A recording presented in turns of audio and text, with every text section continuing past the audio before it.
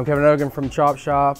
We're a fabrication, air ride, pretty much a little bit of everything. We do a bit of body work as well. We got a number of different cars. This one here is for a full body job. We're doing fenders. We did the air ride on it already. Full metal wide body.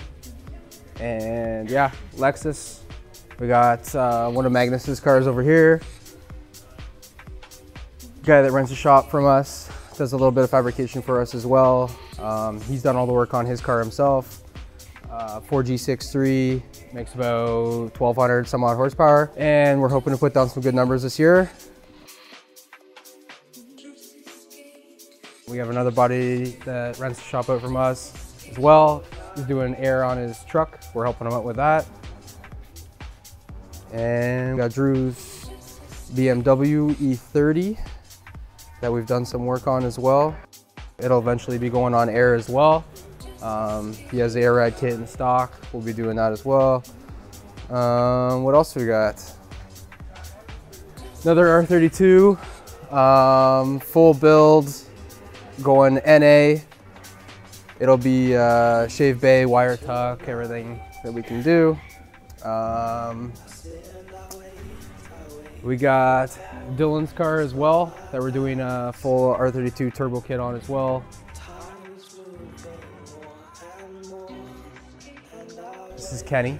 Kenny's done all the fabrication work on the Lexus for the wide body. We're just doing some repositioning of this turbo now.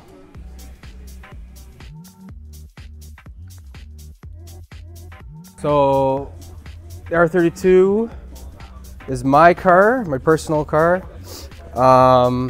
Used to be 76mm turbo, making 500 horsepower, 11 PSI. And we decided to switch things up a little bit, or a bit. We got a 91mm turbo on it now. We've done the exhaust manifold, screamer pipe, downpipe, fuel system, intercooler, oil cooler. Everything we've got has been through Vibrant. So we got Vibrant weld fittings, we got Vibrant fuel fittings, we got Vibrant core, piping, oil cooler up front, and as well as the fuel system in the back. Goals for it are hopefully north of 1,000 horsepower, and I guess we'll see where we go from there. We started off with center feed turbo right up front, top mount. I liked the style of it before because it shows the turbo off. We ended up doing a sidewinder only because I like the look of it. I haven't built one. I wanted to build one. Also, we couldn't fit this turbo in the back, so it had to go on the side no matter what. I was always after a certain look of being symmetrical, so this is kind of what we have come up with. It was a pain in the but it was fun. It was a fun build. What's left on the car? We got the intake manifold out right now. We fully CNC'd, flow tested. It's at Magnus Motorsports right now, which has been helping us out a lot with the deal. They're going to be doing the welding to finish off the welds on it. And once that's back we can finish the piping up for the charge piping. And once the charge piping's done, we have oil, fuel, and that's it. She'll fire. So once we fire it up, the first thing we're going to do is cook some hot dogs, because we have a perfect hot dog rotisserie right here. Some 7-Eleven. Once we do that, then everything's getting pulled out. Once the motor's running, we've ironed out some tweaks. Motor comes out, everything's being sent to powder coat. We're going to try and figure out something to do with the wrap, because obviously it's going to get hot. Once we get the intake manifold back, finish the charge piping, we're going to do oil, coolant, make sure the fuel system's up to par. Once we get it fired up and running, kind of expecting that to be within the next couple months.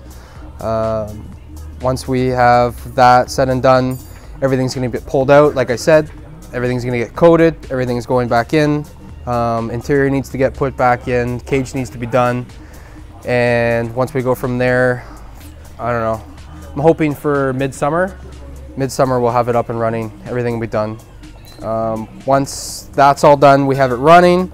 I have a spare block and motor that we're going to be sending out to get fully built, and then we can crank it up and really see what the potential is, and just see where we go from there.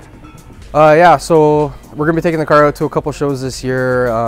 Done or not, it's coming out. We're gonna see what's going on. Hopefully, maybe we can get a track day in at the end of the year. If you guys want to check us out some more, we have Instagram account is Chopshop TGSC, and we also are on Facebook as Chopshop. And yeah, you can see everything on that we do.